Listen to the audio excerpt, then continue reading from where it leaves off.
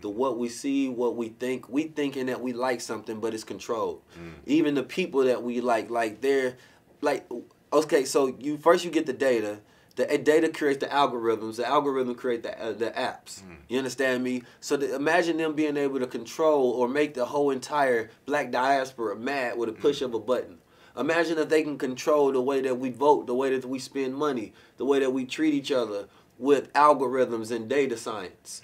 They can control what you eat, what you see. They can curate experiences, so when you go online, you see certain things from when you open your phone up to when you close it, because they have data on you. You understand me? They can make us think things about each other that may not be true. You understand me? And that's just going into the age of AI. You understand me? A being the same numerical value as the 1, I being the numerical value of 9. The white man is an artificial man. So anytime he starts to run out of power, he has to figure out an artificial way in order to keep his power. So he creates an artificial intelligence. You understand me?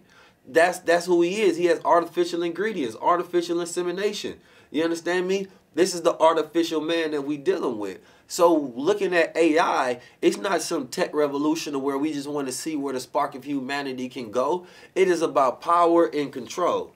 You understand me? So when we talk about getting ourselves free, why the hell will we want our former slave masters to have the type of power that can make us slaves forever?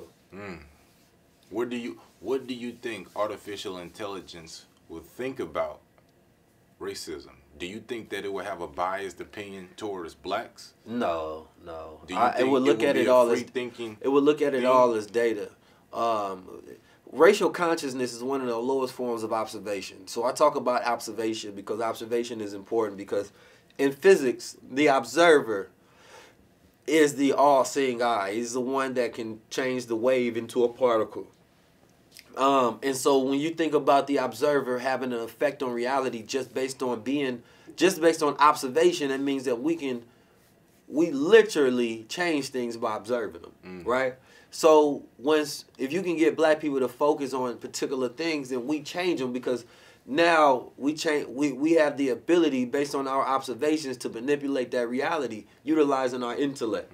You understand me? If we're not paying attention to it, we're not giving any energy to it, and it most likely is controlling us.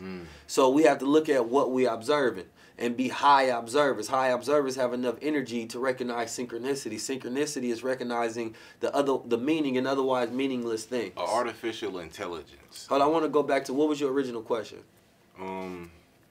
Do you think artificial intelligence will have a biased opinion? So I don't think that they're going to have a biased opinion towards black people.